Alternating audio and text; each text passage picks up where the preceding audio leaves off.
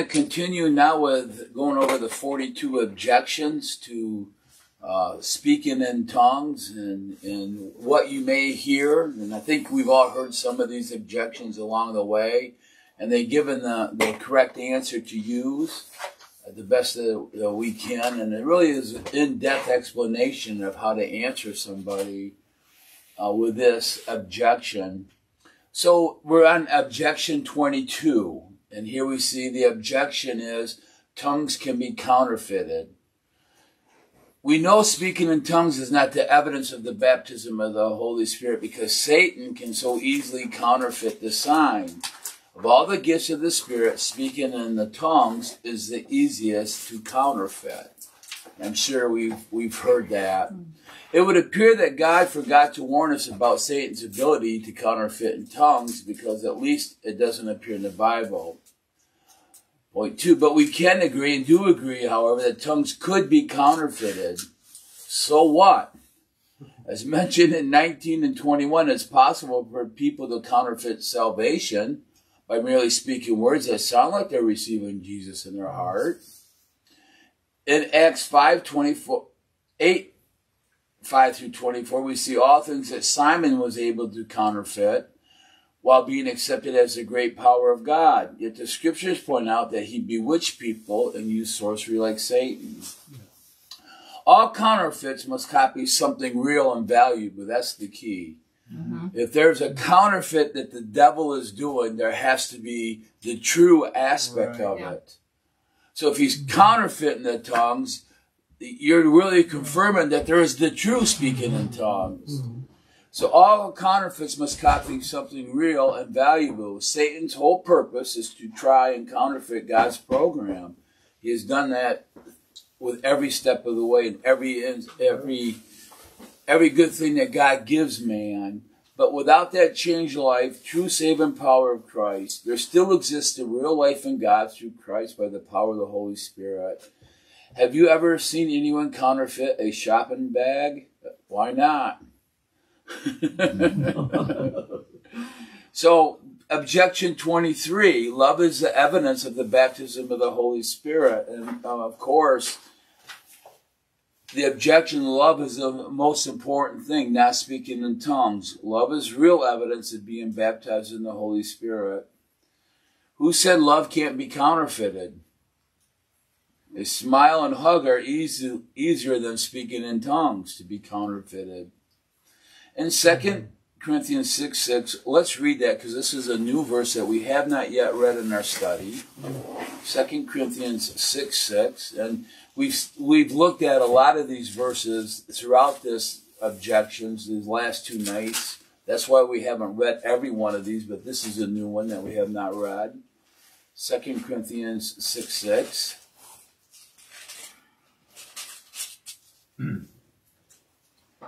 By pureness, by knowledge, by long-suffering, by kindness, by the Holy Ghost, by love unfeigned.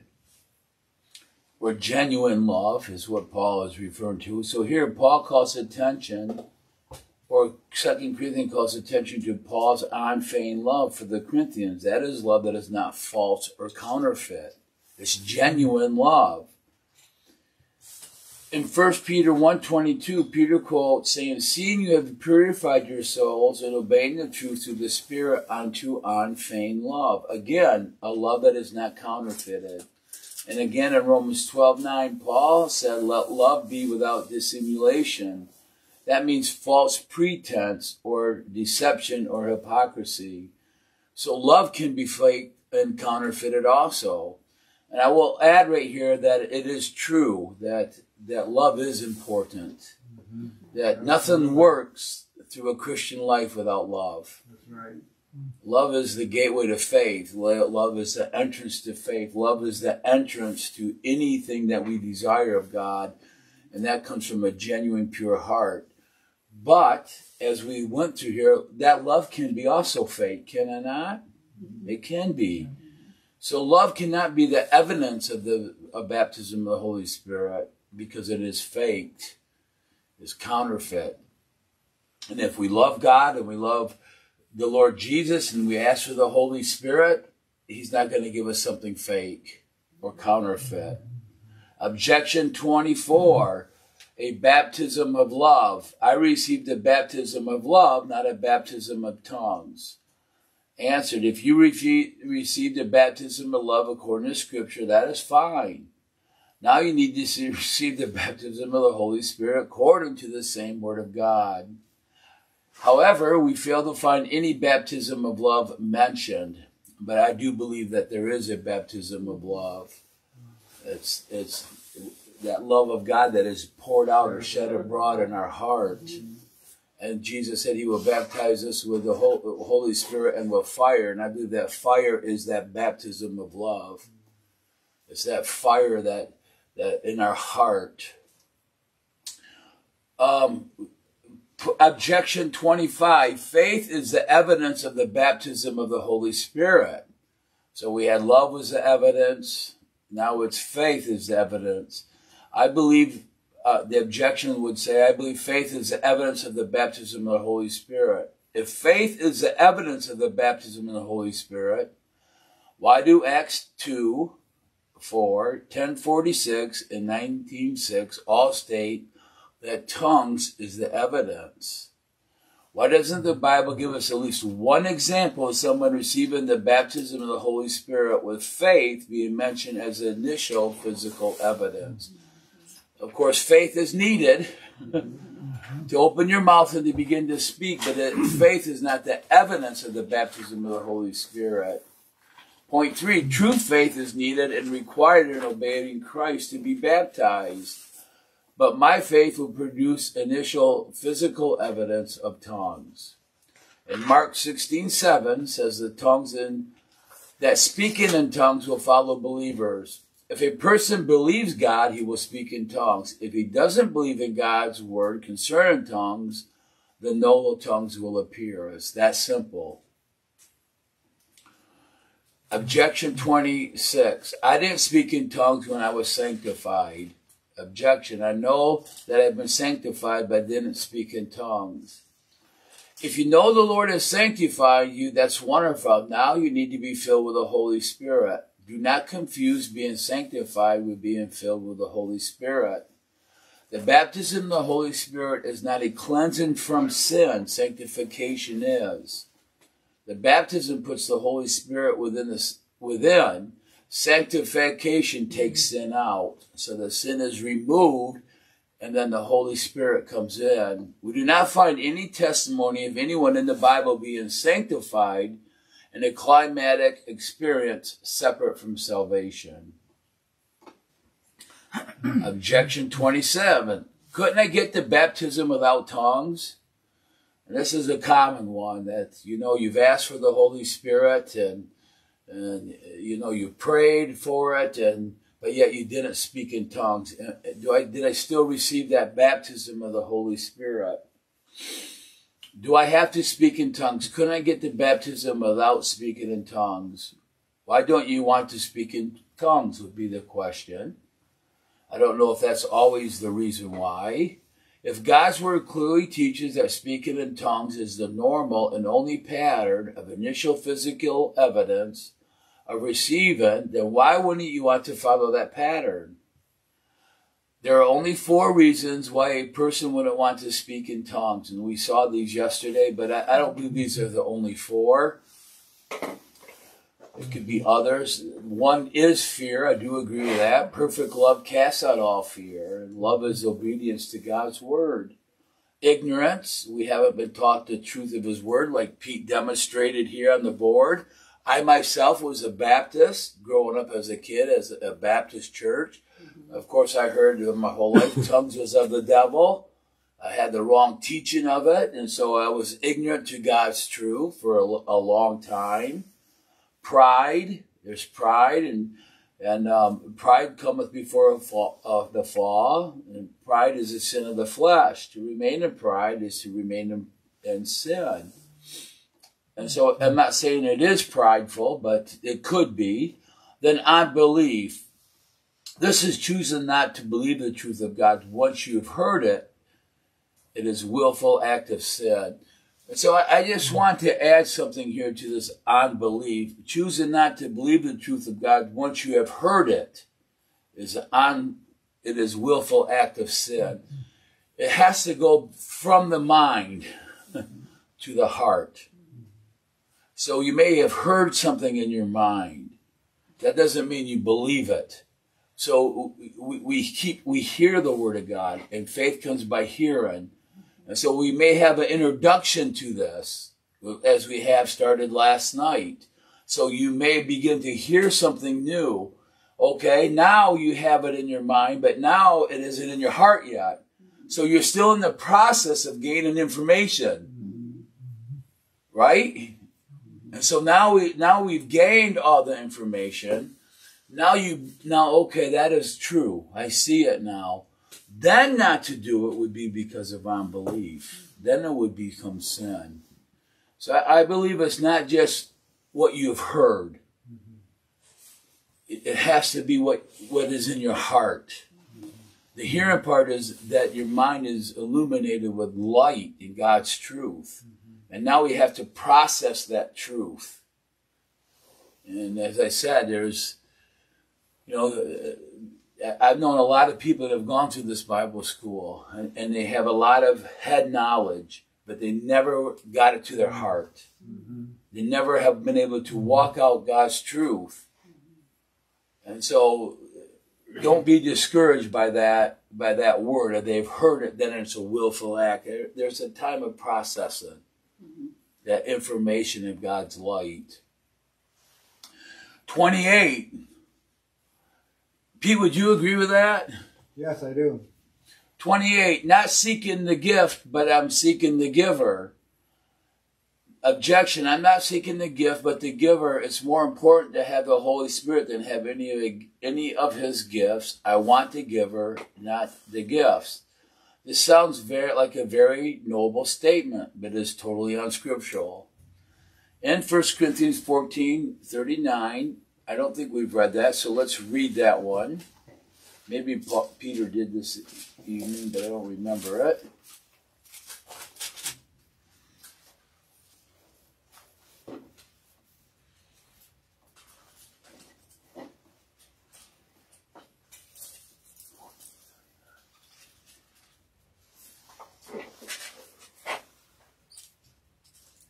Wherefore, brethren, covet to prophesy, and forbid not to speak with tongues. So here Paul says to covet, to prophesy, and forbid not to speak in tongues. 1 Thessalonians 5:20 also says despise not prophesying. When a man says, I don't want the gift of prophecy, I just want the giver, he is despising prophesying. That's what he's doing. If a man were sick and you were called to pray for him, just before you prayed, the man declared that he did not want the gift of healing in his body, only the giver, he would be rejecting the gifts that are given by the Holy Spirit. Wouldn't this reply border on insanity? And Romans 6:23 says that the gift of God is eternal life. Does this mean that a person wants the giver and not Jesus? The giver Jesus, but not the gift of eternal life. Excuse me. God has given all the gifts listed in his word. To refuse any gifts of the manifestation of God is to refuse God. This is merely false humility and self-pride that will not receive more of God's light, but wants to remain in darkness. Objection 29. I'm willing to speak in tongues if God wants me to. Objection. I'm not against speaking in tongues. I'm willing to speak in tongues if God wants me to. He knows where I live. Somebody's word cracked me up. Answer. Speaking in tongues is a privilege, not a burden or hardship. It builds up the spirit man with faith, confidence in God. It allows the Holy Spirit to pray through a man with a perfect prayer. Again, as Peter stated tonight, it's just another tool that God has given man to have everything that is needed to live a holy life. Again, this cop-out sounds good, but it's full of pride. The Bible pattern for receiving the baptism of the Holy Spirit with speaking in tongues cannot be changed by selfish man. Is this how you were saved, without confessing Christ, or if he wants me to confess him? Objection 30. You might get a false spirit, and kind of went back to that other one that, we might get a demon or something, a counterfeit. You might be very careful when seeking the Holy Spirit, or you might get a false spirit. The objection is slander against the integrity and character of God himself. Think about that.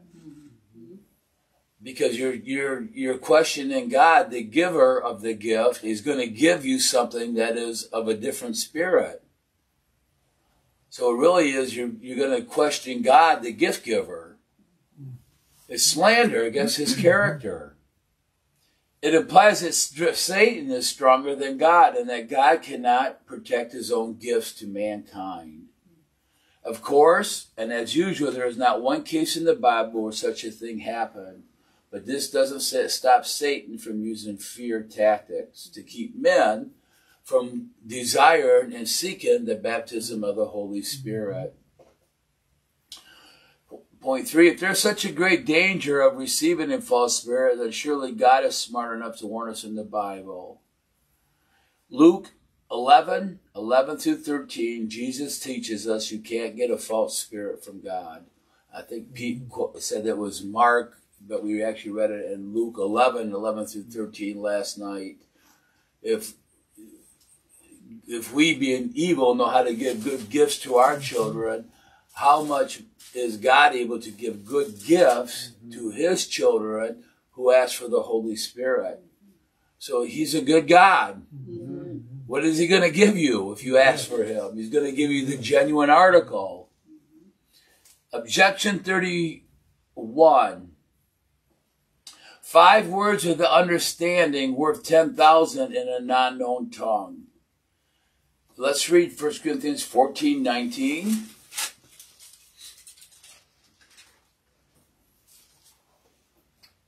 Yet in the church I had rather speak 5 words with my understanding, that by my voice I might teach others also, than 10,000 words in an unknown tongue.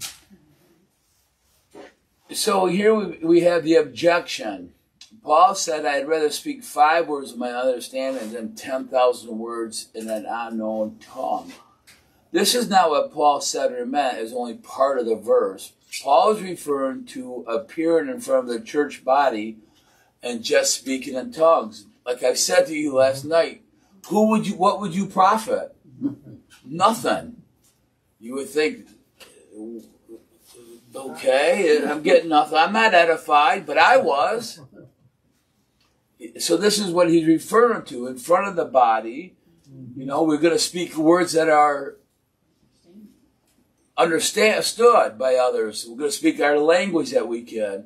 That's why when we go to our Africa schools, and some of them don't know English, we have to have an interpreter. Because when I'm speaking, they don't understand it. The people will not be edified. So we use an interpreter to speak in their own language so we all can be edified. So this is what Paul is referring to. He's not referring to the speaking in tongue part as the baptism of the Holy Spirit. He's simply saying in front of the church body, 5 words in their own language would be better than 10,000 words in an unknown language. Paul is not against speaking in tongues. Only in chapter 14 he was distinguishing the difference between tongues in the church and tongues for individuals. Objection 32. Again, we have basically the same as we saw before. Spiritualists and devil worshippers speak in tongues.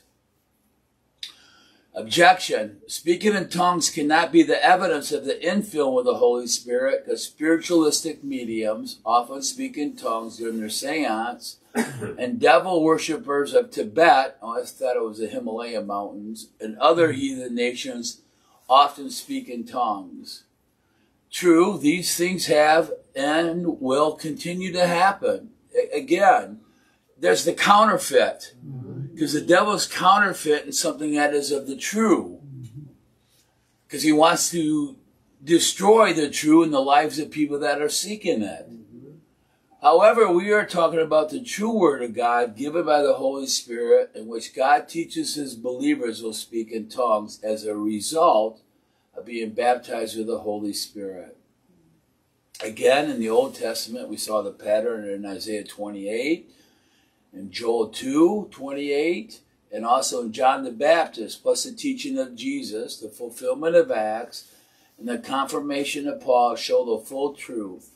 Counterfeits come and go, but God's truth remains forever. Heathen and earth may pass away, and all the evil and counterfeits therein, but God's word will endure forever. If you got a $100 counterfeit bill, would you throw away the rest of your money? Would you? No. So, you know, this is the third time that we've looked at this, whether it be spirits or demons or spiritualists. Again, the devil is a copier of God's true. What is his purpose for doing that? So he may rob those that are considering it of the truth of God. That is his purpose, is to rob you of the truth and to keep you from this baptism of the Holy Spirit. So he has a counterfeit. And you hear the stories all the time. But a counterfeit, there must be a true. A counterfeit $100 bill, there must be a true $100 bill.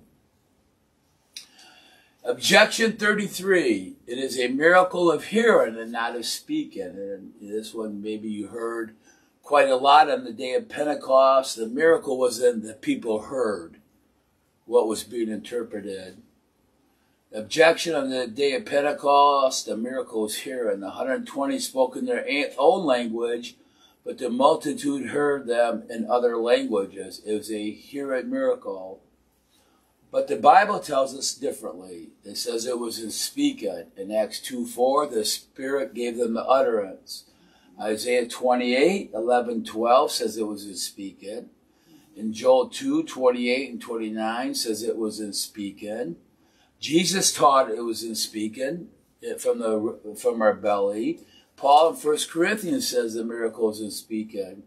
Nowhere in Scripture does it teach that the miracle was in hearing. It was in the speaking of tongues. Now, I will say this, that twice in my missionary work, and it happened to be both times I was with my wife. Once was in Lagos, Nigeria, and once was in Kenya, teaching in the slum. And there were some women in the back in Kenya, and there was a group of 5 or 6, and we didn't have an interpreter. And so we were, teaching in English, but they understood everything I said. Wow. They did. And same thing happened in Jesse's church in Lagos when we were teaching moral government. There was a group of women that couldn't understand English, but the Lord, they heard exactly what, and I knew it because they were asking questions. They would write them down, or somebody would write them down in hand, and is this what you meant? Yes. So there is that type of miracle that God allowed them to hear because there was no interpreter. I thought that was so wonderful, God. We've had cases where people were illiterate and could not read, and then all of a sudden the reading came. After the laying on hands. Yeah, so I'm not discarding that there is that type of miracle when the people heard what was being said, but that's not what the baptism of the Holy Spirit is. The miracle is in speaking in an unknown language. I was speaking English, and they were understanding what it was being said. Objection 34. Not all the 120 spoke in tongues. Objection, not all the 120 on the day of Pentecost spoke in other tongues. All who spoke were Galileans. Among those present to hear what was spoken were Judeans. The Galileans and Judeans spoke the same language, Aramaic. Inasmuch as the Judeans heard in their own tongue, there had to be some who did not speak in other tongues, but spoke in their own tongue, Aramaic. That's a mouthful. Mm-hmm. The objection, as well as others, must be settled in God's Word. Again, I like the way Bob had wrote this out, because every time the objection has to be settled in our mind and in our heart in God's Word, not a man's opinion or man's objection. And we have two lawyers here that were defendants, and they understand about objections and how objections are worded. They're smooth, aren't they? I object, Your Honor, on this grounds. And so the objections seem logically and logical, but every objection here in this outline has to be settled in God's truth. And so this is what every objection we're doing has to be settled. God has to have the final answer, not man and his opinion. This objection, as well as others, must be settled in God's Word. Acts 2:4 says they were all filled with the Holy Spirit and began to speak in tongues. How many were filled? Question. All. How many spoke in tongues? All. If they all spoke in tongues, and all, or each of them, spoke in a language that they did not understand. If someone heard their own language being spoken, it does not distract from God's fact that each spoke 120, or each of the 120 spoke in a language he did not know. He could have also spoken a language he did not know. The main emphasis is on languages not known. In the lexicon, the word for this tongue comes from the word glossia.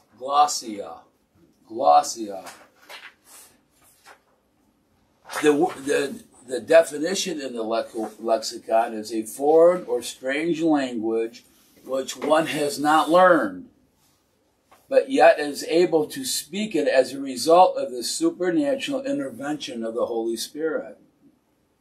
And that is exactly what happens. It's a language that is not learned by me, but as I, in faith, open my mouth, the words are formed as the Holy Spirit gives utterance. So this word, 1100, is used every time in tongues. It's the word glossia. And glossia means exactly that, a foreign language unknown to the speaker. And so it's not something learned. It can't be, if I knew Hebrew, if I knew Greek and I would speak that, that's not what it's referring to. It's a supernatural act of the Holy Spirit through the individual as he opens his mouth. Doris. Dr. Carolyn Leaf, help me be, has done a study on what impact or how the brain works with speaking in tongues. When you learn a language, one side of your brain is, the logical side is activated in developing sentences and thought. When the Holy Spirit, when you're speaking in tongues, the other side is used, and it's not, it's that area that, it's the side that is not the logical side. I don't know what side it is, but it's. I remember back a long time ago, I would say this was in the late 90s or maybe even early, I think it was the late 90s. 60 Minutes did a thing on speaking and praying in tongues. Really? Yeah, they did. And they had many language experts come in, and if someone would speak in tongues, they would say, yeah, that's a language. And then they had them hooked up to the brain, and they were saying what was going on in the brain. But that was on 60 Minutes. There's a whole segment on speaking in tongues. I think they did it to try to disprove it. But the experts came on that weren't believers that said, yeah, that's a language. That's not gibberish. I think they had 3 people that were speaking. So anyways, again, it's a language that is unknown to the speaker, but the Holy Spirit will give you the words. Objection 35. The Corinthian church was the only one to speak in tongues.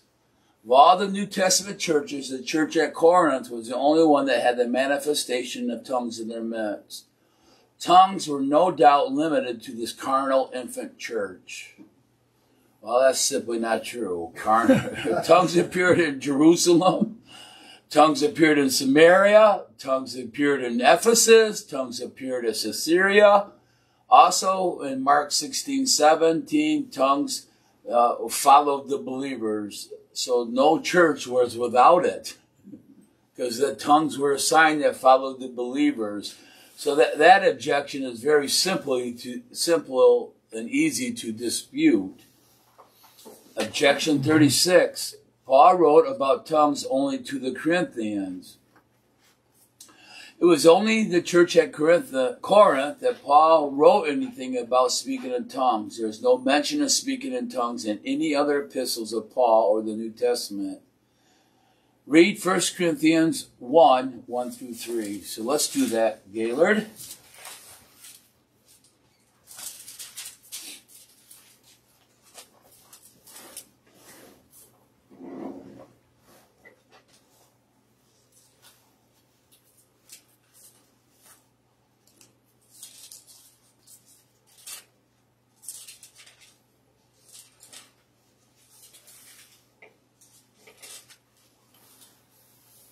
Paul, called to be an apostle of Jesus Christ through the will of God, and Sosthenes, our brother, unto the church of God which is at Corinth, to them that are sanctified in Christ Jesus, called to be saints, with all that in every place call upon the name of Jesus Christ our Lord, both theirs and ours. Grace be unto you, and peace from God our Father, and from the Lord Jesus Christ. So we can read in this first chapter that this letter to the Corinthians was not just to the church at Corinthians, but to all who call upon the name of the Lord. So when Paul wrote this letter to the Corinthians, it was meant to be read and to be understood by all believers.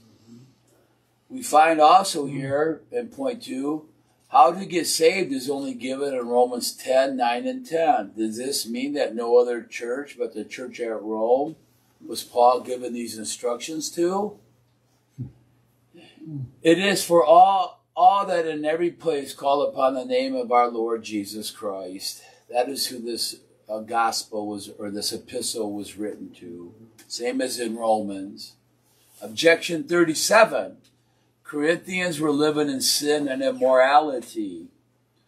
The church at Corinth was most carnal and sinful of all churches. They came drunk to the Lord's Supper. They had divisions among them, brother against brother, and it was here that false tongues movement started. Well, some of these things were true, taking place in those that claimed to be part of the Corinthian church. These sinners, however, are not true members of the body of Christ.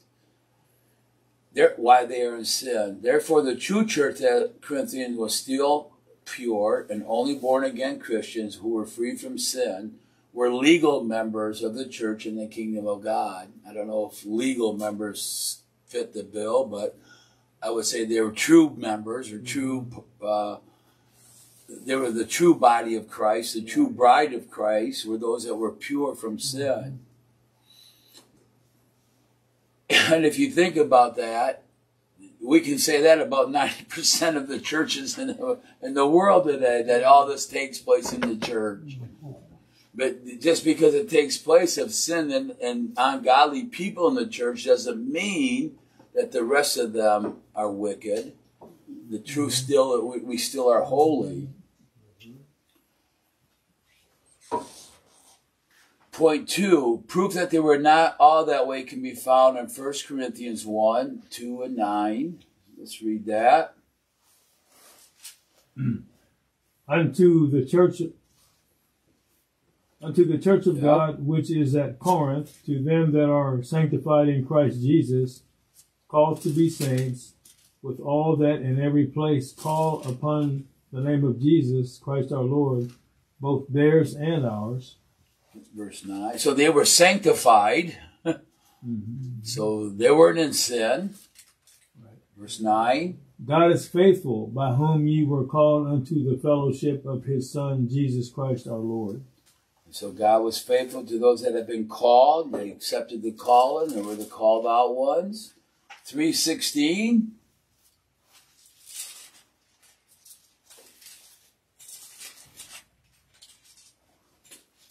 Know ye not that ye are the temple of God, and that the Spirit of God dwells in you? So again, here were some that were the temple of God. 6:11. And such were some of you, but ye are washed, but ye are sanctified, but ye are justified in the name of the Lord Jesus and by the Spirit of our God. Of course, he had just listed, do not be deceived, because fornicators, idolaters, effeminate, homosexuals, thieves, or covetous, drunkards, revilers, swindlers, shall inherit the kingdom of God. And some of you once were, but you've been washed. Then verse 19. What know ye not that your body is the temple of the Holy Ghost, which is in you, which ye have of God, and ye are not your own? So not all in Corinth were wicked, and a lot of them were holy and sanctified in the temple of the living God. Point 3, Paul gives strong rebuke to those angels of light that perpetrated themselves to be members of the kingdom of God, but were indeed synagogue of Satan. In every New Testament church, physical group, there was always some that A, had not truly been saved, B, were backslidden from the truth, or C, had totally apostatized into complete unbelief. The warning were for these rebels within, not the godly. Objection 38. Paul discouraged the use of tongues. All that Paul said about speaking in his tongue was by the way of rebuke, caution, warning, correction, and for the purpose of discouraging the use of tongues. I have no idea where they got this from, but it's false. As a matter of fact, the complete teaching in 1 Corinthians 14 is one of positive teaching, of building up instruction and knowledge concerning the use of tongues. And we will look at that tomorrow night, verse by verse. Also, 1 Corinthians 14 contains a comparison between the gift of tongues and the manifestation of tongues received while the infilling of the Holy Spirit. Paul teaches us on the difference between the two uses and do not teach, warn, or rebuke anybody against using tongues. Paul was teaching how to properly do it in the church and what is right and what is improper. That is true. But he wasn't forbidding it. Not one scripture is given by Paul or anyone to teach against the use of tongues. It's all how to use them by Paul. Objection 39. Tongues forbidden without an interpreter. Paul forbids to speak in tongues if there is no interpreter. 1 Corinthians 14, 27 and 28. I don't think we've read that one yet, so let's do that. If any man speak in an unknown tongue, let it be by 2 or at the most by 3, and that by course, and let one interpret. But if there be no interpreter, let him keep silence in the church, and let him speak to himself and to God. So here again, the answer, Paul is dealing with the gift of tongues for the use in the body of Christ. Not the ability to speak or pray in tongues for personal use. You must keep these two differences straight. And we will study this again in great detail the rest of the way, especially when we get to the gifts and when we do the verse-by-verse teaching. Jesus has already taught us where we should pray personally, our prayer closet, alone in private. I will add also in the church, because Jesus said, my house shall be called a house of prayer. So that most of our prayer in tongues will be done alone, in private in our home, car, or quiet place. We also might use our prayer language in a group if the Holy Spirit would lead us to pray or sing in other tongues and give worship and glorify the Lord as a church body. I can't say this word here in objection 40. Fanaticism. Fanaticism among Pentecostal people. God is not the author of confusion, as 1 Corinthians 14:40 says, to let all things be done decently in order. We have seen things done in Pentecostal meetings that were nothing but fanaticism and wildfire and emotions. True, we have seen some very bad things take place in Pentecost churches. We've also seen bad things take place in non-Pentecostal churches. Regardless where the bad things take place, it does still not set aside God's word and what he teaches concerning speaking in tongues.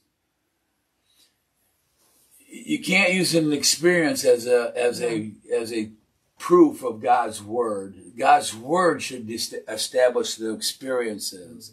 So it's true that there's a lot of things going on that are not found in God's word. That is true. But we can't base doctrine on that fact. We only base it on the truth. And we find that when it comes to speaking in tongues, that God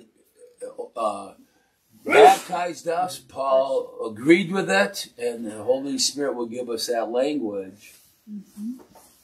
Point 4, bad things, counterfeit, falsehoods can never change the truth of God concerning a subject or doctrine. Objection 41, Pentecostal preachers who don't walk straight. We have known preachers who profess to have the baptism in the Holy Spirit, spoken in tongues, who did not walk straight. Their lives were not right. We have known some who were nothing but reckless racketeers and were downright rascals. They were hucksters of holiness. I call them hucksters of holiness. Can I name some? You rascal, you wacky rabbit. True, we also know some rascal pastors and teachers. We also know many non-Pentecostal pastors who are evil. But again, this does not throw away God's word has to say about his doctrines and standards that he must hold. Anything less that would require is not God's. Get your eyes on God's word and off of men, because they can fail you. Then finally, our last objection is not to seek the gift of tongues. Nowhere in the Bible are we told to seek the gift of tongues. If God wants to bestow the gift of tongues upon you, good, but you are not to seek it. On the contrary, we're definitely told to seek this very gift in 1 Corinthians 12:31. So let's read that. But covet earnestly the best gifts, and yet show I unto you a more excellent way. So the greater gifts, seek them. Here the word gifts means charisma, grace, favor, kindness, gratuity, aid, help, gift, covet these things.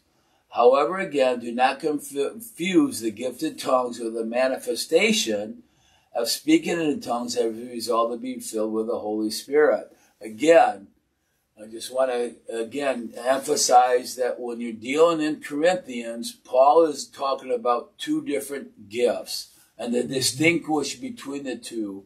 One is your prayer language you had when you received the baptism of the Holy Spirit and spoke in a new language. The other one is how to use the gift of the Holy Spirit in a church setting in front of people, especially when it comes time to prophesy or to preach. And it's better than to speak 5 words that is understandable than 10,000 in an unknown language, because nobody is being edified. And the purpose for God's church is what I believe is to build up and to edify one another through the message, through songs of worship, and through fellowship, to encourage one another. So as we go face the world, we're strengthened and built up in our holy faith. So we have to remember that as we distinguish between these two different gifts. Point 4, the gift of tongues is for use in the body of believers and must have the interpretation of tongues when used. The manifestation of speaking in tongues comes with the baptism of the Holy Spirit and is not referred to in the Bible as the gift of tongues. Therefore, we are not seeking the gift of tongues when we are baptized by the Holy Spirit, but merely receiving the ability to speak in tongues as the Holy Spirit gives us those words. However, we can still seek the gift of tongues as one of the 9 gifts listed in 1 Corinthians 12, 8 through 10, without sinning. So the gift of the Holy Spirit is something that we should all be thirsting for. And that's what God wants us all to have, is for that individual prayer life where we're filled with the Holy Spirit. For why? So that we may be a witness to God in this world. And I will say that, again, there's 2 supernatural events that take place in the life of a Christian. One is the blood of Jesus cleansing your conscience of sin. There's nothing man could do to appease his conscience. Not one thing. We could do acts, we could give our money away, we could do whatever we wanted, but our sin and our conscience would still remain until we repented and called on the name of God in faith, of our Lord Jesus in faith, and then the blood of Jesus cleansed us from all sin. It took something supernatural. Again, the baptism of the Holy Spirit. The evidence of our salvation is the cleansing of our conscience by the blood of Jesus. The evidence of speaking in tongues is something supernatural. It's an unknown language that is not known to man. That is the evidence. 2 supernatural events that take place. One is the evidence of our salvation, and the other is the evidence of us receiving the baptism of the Holy Spirit. So that concludes our objections tonight, so we can end here, boss.